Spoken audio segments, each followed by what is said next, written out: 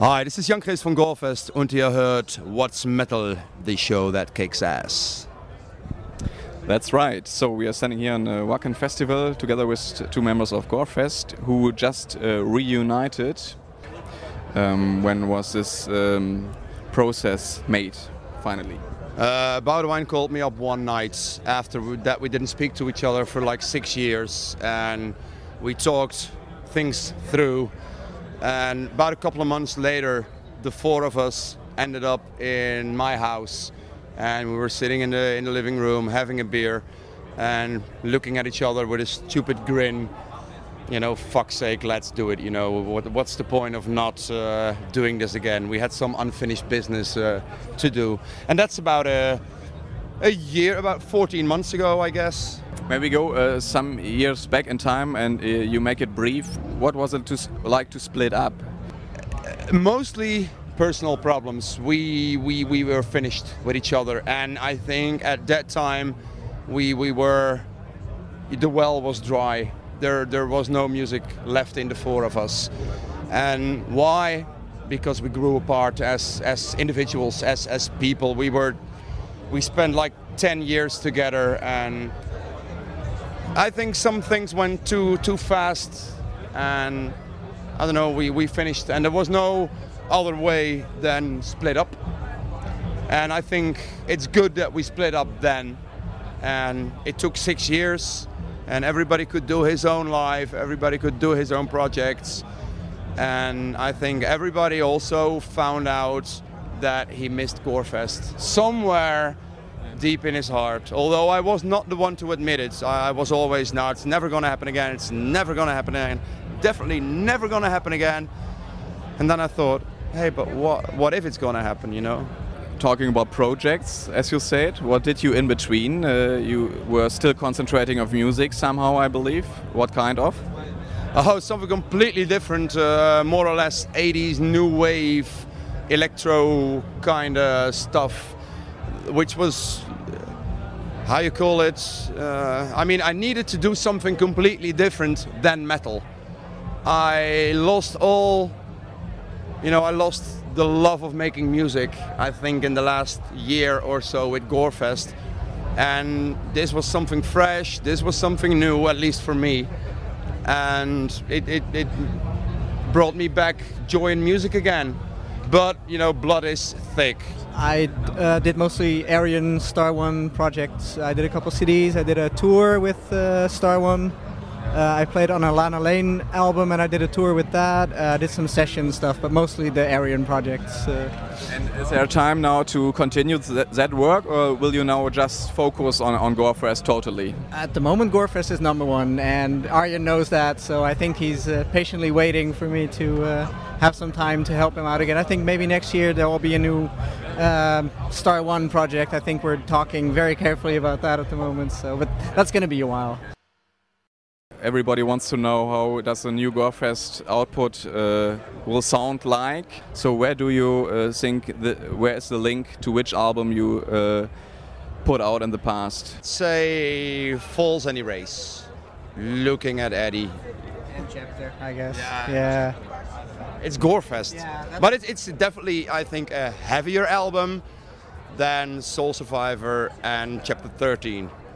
But I mean, some of those elements, I just told somebody, it's like perhaps 40% Falls, 40% Erase, and 20% of the other stuff. You know, the stuff that we have in ourselves.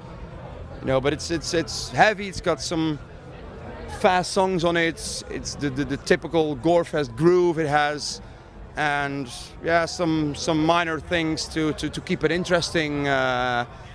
Stupid question. What are the typical Gorefest ingredients you need to make a Gorefest song? That would be the four of us.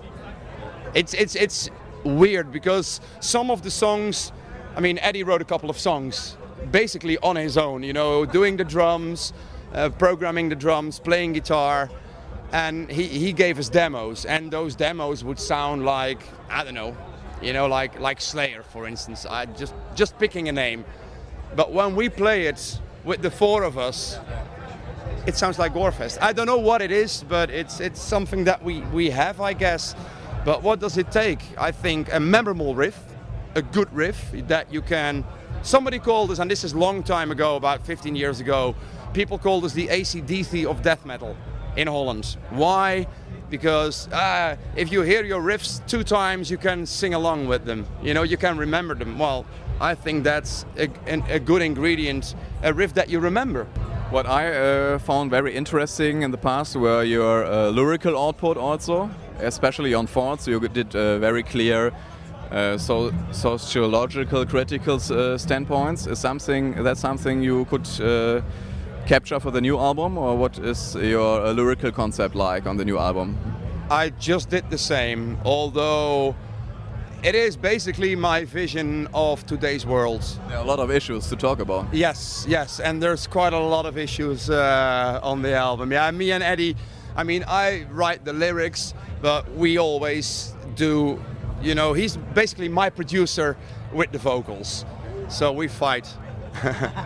He's like, I don't like that. I fucking like it. You fuck off. I'll do it anyway.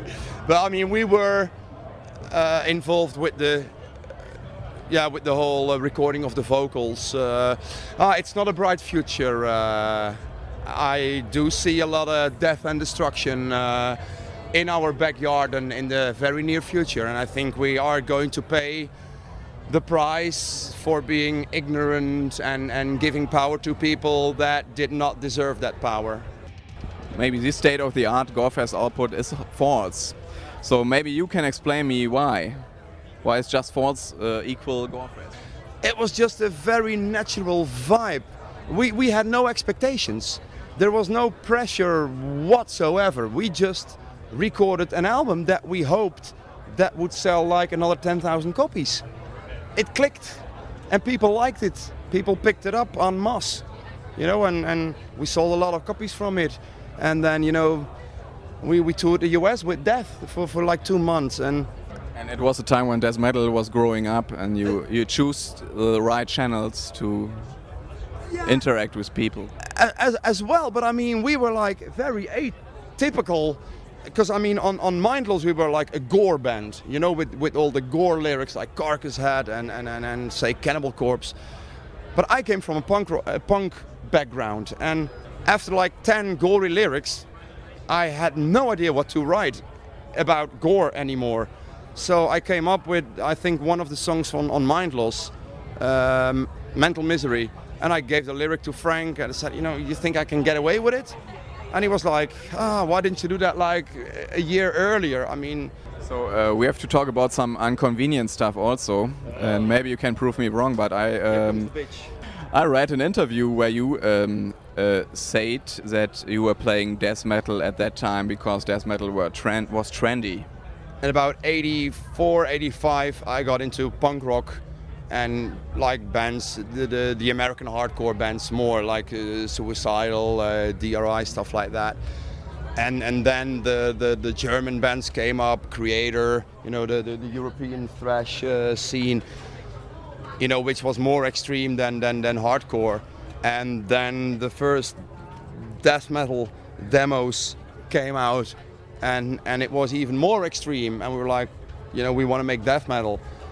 So that's why we were a death metal band. We were death metal fans. When was the point? That is what I wanted to know. When you switched your style into these more rocky stuff that when Boudewijn discovered Thin Lizzy and Led Zeppelin, and when Eddie and Boudewijn should have made a solo album instead of... I mean, we talked about this a lot. You know, we can laugh about it now, but it was definitely not my album. And of course you defend it, and I think there's actually some songs on the album work, because Demon Seed, Dragon Man are like some of my favorites Gorefest songs, but some songs are like so...